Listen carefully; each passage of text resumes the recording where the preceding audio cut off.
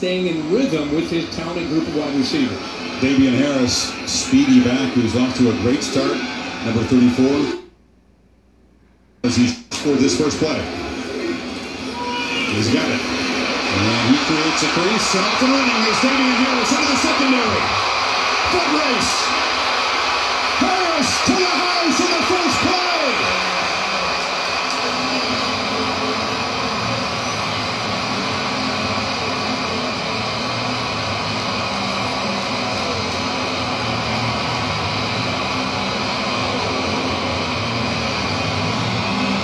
His second 75-yard touchdown run of the season.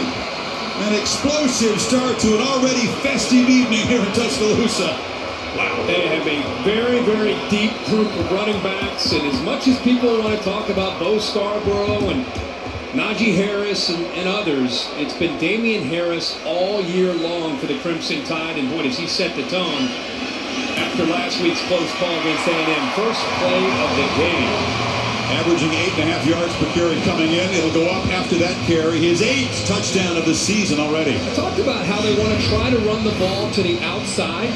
And when you try to run the ball to the outside, see this inside technique, they want to try to get the ball out here. But watch this. Arkansas takes that away. And when you do, there's the vision and the cutback right there and the acceleration that he has for his size. 5'11", 220 pounds.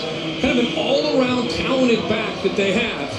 Not the most physical, but has that ability to have great vision, great balance, and that is impressive. When you can pull away from secondary players and take it all the way to the house for a touchdown, that's a great job. Damien Harris dropping some weight. He's changed his diet. He's become more explosive. He's become a breakaway runner, which he didn't used to be. 3 huge runs already in the season. Pretty easy for Jalen Hurts.